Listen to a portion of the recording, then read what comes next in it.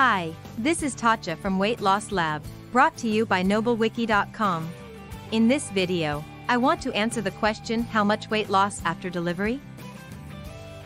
Before I continue, please take a second to click that subscribe button and turn on the notification bell so that you will not miss any of our awesome videos.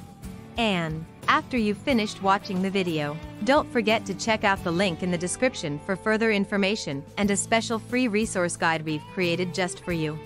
I bet you will not find these types of free resources anywhere else. Let's get started.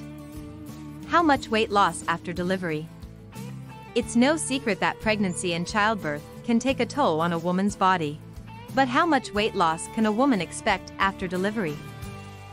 There is no exact answer, as every woman is different. However, it is generally accepted that a woman can expect to lose around 10-15 pounds immediately after childbirth. This weight loss is a result of the loss of fluid and tissue and is nothing to be concerned about. In the weeks and months following childbirth, a woman will continue to lose weight as her body returns to its pre-pregnancy state. For most women, this process takes around 6-12 months. Depending on how much weight was gained during pregnancy, some women may take longer to lose all the excess weight. If you're concerned about your weight loss after delivery, be sure to talk to your doctor. They can help you set realistic goals and provide guidance on how to safely and effectively lose weight. What is baby weight? Here is some background information on baby weight, why it occurs during pregnancy, and why it won't be necessary once the kid is born. The Centers for Disease Control and Prevention, CDC, advises that healthy, weight pregnant women carrying one child should gain 25 to 35 pounds, 11.5 to 16 kilograms. Different weight gain recommendations are made for expecting women who are underweight, overweight, or carrying multiple kids. To find out your specific recommended weight gain, use the interactive calculators at the Institute of Medicine/National Academies. Depending on your particular needs, your healthcare experts can provide different advice. Pregnancy weight gain includes these things, according to a study in the American Journal of Obstetrics and Gynecology. The infant, placenta, pregnancy fluid, bodily fluids, blood, an enlarged uterus, excess fat reserves. The excess fat serves as a source of energy during breastfeeding and childbirth. However, gaining too much weight might lead to having too much fat. This is what is typically referred to as baby weight, and it happens frequently. According to the CDC, more than half of all pregnant women gain more weight than is advised. The following are the effects of carrying some of this additional weight after giving birth. Greater likelihood of getting overweight. Increased risk of heart disease and diabetes. Problems are more likely to occur during pregnancy. Women with gestational diabetes face greater health risks. How much weight do you lose after giving birth? Knowing where your pregnancy weight gain actually originates will be important before you begin your weight loss quest. Yes, your ice cream cravings can be a factor, but you might not need to drop as much weight as you believe. For instance, your baby contributes about 7 to 8 pounds to your weight gain, with the remaining pounds coming from your larger breasts, up to 3 pounds, uterus, up to 2 pounds, placenta, up to 1.5 pounds, amniotic fluid, up to 2 pounds, blood volume, up to 4 pounds, fluid volume, up to 3 pounds, and fat reserves, up to 3 pounds, 6 to 8 pounds. Your pre-pregnancy body mass index, or BMI, and whether you are expecting a singleton or multiples play a role in the amount of weight gain that is recommended for you to acquire throughout pregnancy. Many additional factors, such as overall health status and lifestyle decisions like participating in prenatal activity and adhering to a healthy pregnancy diet, might affect how much weight you actually acquire throughout pregnancy. It's best to consult your healthcare practitioner about how much weight you should acquire throughout pregnancy and how much weight you should shed thereafter, because every person's circumstances are different. How long does it take to lose weight after pregnancy? Within 6 months to a year after giving birth, Many women who acquired the correct amount of weight during pregnancy find they can get back to their pre-pregnancy weight, which experts say is a reasonable aim.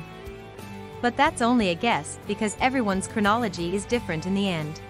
For example, it could take longer to recover if you put on more weight than is advised while you were pregnant, between 10 months and 2 years. Also keep in mind that even when you achieve that well-known weight on the scale, your body might not still look exactly the same. After giving birth, some women observe that their bellies are softer, their hips are wider, or their breasts are smaller, especially if they breastfed. And that's perfectly fine. It's incredible.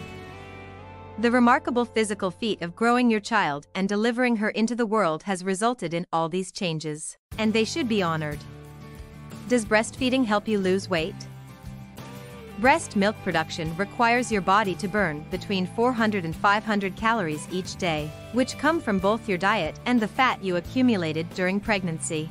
Some mothers can simply use the increase in calorie burning to assist them to return to their pre-pregnancy weight. Additionally, breastfeeding encourages the release of hormones that aid in uterine and postpartum belly reduction. What foods should be in your post-baby diet? No matter how eager you are to fit back into your pre-pregnancy clothes, you shouldn't even consider dieting until your kid is at least 6 weeks old or older, since your body needs enough rest and nourishment to recover from delivery, ward off infection, and feed your baby. Ensure you're still eating enough calories if you feel ready to begin a post-baby diet and your doctor has given the go-ahead. Not only is crash dieting dangerous for you, breastfeeding mothers who don't consume enough calories cause their bodies to produce less milk, which forces your hungry, developing child to join you on a diet. You can follow the same guidelines for good eating as you did during your pregnancy, whether you're breastfeeding or not, while picking foods to support your weight loss. Fill up on nutritious foods that will keep you full and cut back on empty-calorie snacks. Aim for reasonable serving sizes of meals like vegetables and fruits. Take your pick. Fresh or frozen are both excellent options. Whole grains. Consider oatmeal, brown rice, quinoa, whole wheat bread and pasta. Healthy protein. Fish and shellfish with low mercury levels, chicken, lean red meat, eggs, tofu, and beans or legumes are also healthy options. Low-fat dairy. Try milk, cheese, yogurt that is plain, or cottage cheese. Wholesome fats. Consider olive oil, avocado, almonds, and seeds. When can you start exercising after giving birth? Your weight loss attempts can be supported by exercise, which will also provide you with a much-needed energy boost. So it's important to exercise when your body is ready.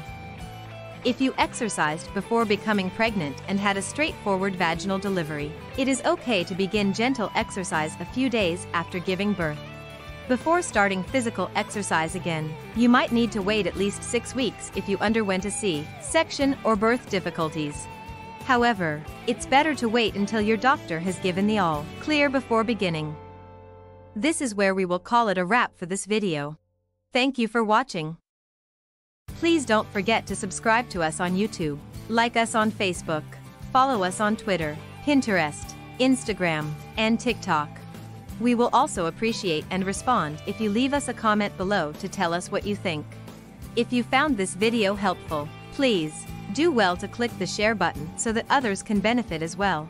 Keep your eyes on our channel Weight Loss Lab for daily exciting, informative and educative videos. Until next time, have a nice day.